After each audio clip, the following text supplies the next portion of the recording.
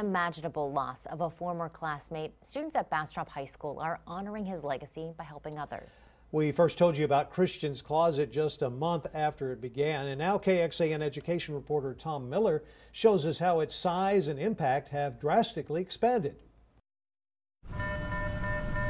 Tucked inside an unassuming warehouse on the edge of the Bastrop High campus is an ever-expanding closet filled with styles and sizes of all sorts. Some cute Rue 21 pants. Junior Alicia Belmont is here shopping with one big exception.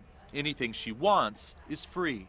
It's helping not only me, but other people. The helpful idea is one that originated from heartbreak. He was definitely giving and sweet. Last year, recent graduate Christian Harmon unexpectedly died during a fishing trip. An autopsy revealed an enlarged heart. Junior Caitlin Harmon is his sister. He definitely would be surprised.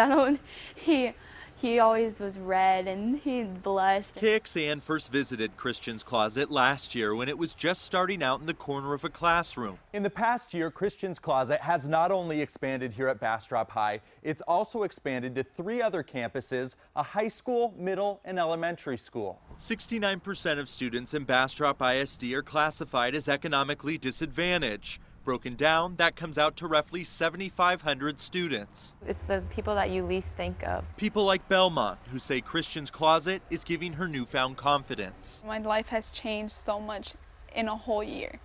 It's amazing, and I'm proud to be where I'm at right now. All this in the memory of a man with a heart the size of Texas, helping those who need it most. In Bastrop, Tom Miller, KXAN News.